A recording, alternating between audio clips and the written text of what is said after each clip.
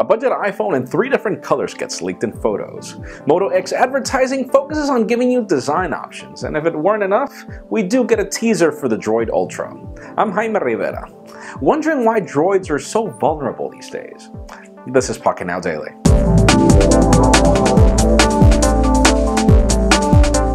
Let's start today off with some cool news, as we've got some leaks of Android 4.3, and apparently it does bring a very revolutionary feature, as it seems that the system will be able to listen to your notifications, play them back to you, and also allow you to interact with the system to respond back to you, sort of like Google Now on steroids, which is kind of interesting, as you won't have to actually be activating anything. According to the leaks, apparently the phone will talk to you and you'll talk back to it. Creepy, but I do consider it awesome. Let's see what it ends up becoming if it ever leaves the oven. But hey, Android 4.3 does seem to be better than just a number. Now, sadly, not everything today is good news, as HTC has just confirmed that they will not be providing any more software updates for the HTC One S. And that is kind of funny, since first of all, this phone rocks the same specifications as the One X on AT&T. It's not even 2 years old, and HTC promised that this phone was going to be one of the devices that was getting HTC Sense 5. Really sorry for you guys that chose that phone. Now, the budget iPhone is up next, as we've got some leaked photographs of the device in 3 different colors, which is pink, yellow, and green. Not the most beautiful colors in the world, but still remember that Apple does a lot of prototyping, and most likely these could be just test units of what the colors look like, and we could probably eventually get different colors when the phone gets announced or released, so stay tuned for whatever happens, as this budget iPhone does seem to be some serious business, even if it looks like the HTC first, which is actually not good.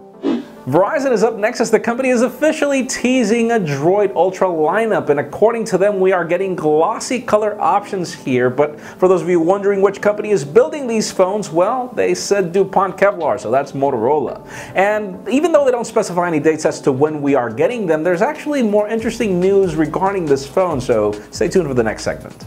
And finally, for the hot news of the day, Motorola has finally sent out their first advertisements of the Moto X, and according to the company, 1, this will be the first phone built fully in the United States, which is awesome news, and 2, well, this will be the first phone that you'll actually be able to design on your own, which we're still trying to figure out, because we also have that Droid Ultra advertisement, which teases a phone with a lot of color options and DuPont Kevlar, so that's not really designing a phone or tailoring it to my desires. But anyways, that leads me to the question of the day. If a company would allow you to design a specific portion of a phone, or something that you would really want, what would be the #1 feature that you would look for, or that you would add to the design of your own phone? In my particular case, phones today are about the display. I mean, that's the only way you can really interact with the phone, and for me, the quality of the display, the color accuracy, is the #1 feature. But leave us a comment down below. What would be your pick? Of course, as always, for an earlier scoop of everything that's happening in the smartphone and tablet world, make sure you follow us on Pocketnow.com, subscribe to our YouTube channel as well. You can also follow me on Twitter at Jaime_Rivera. Please give this video a thumbs up if you like what you saw. I am Jaime Rivera. Thank you very much for watching. We will see you tomorrow.